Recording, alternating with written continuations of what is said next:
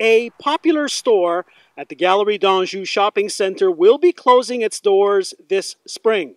Officials at Saks off 5th have confirmed that the luxury retail store will be shutting down in mid-April.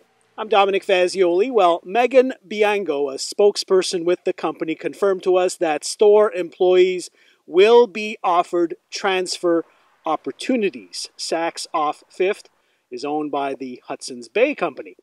So Saks off 5th is moving out. So who's moving in? Well, we contacted Ivanhoe Cambridge, the owner of the Galeries d'Anjou, and they told us no comment.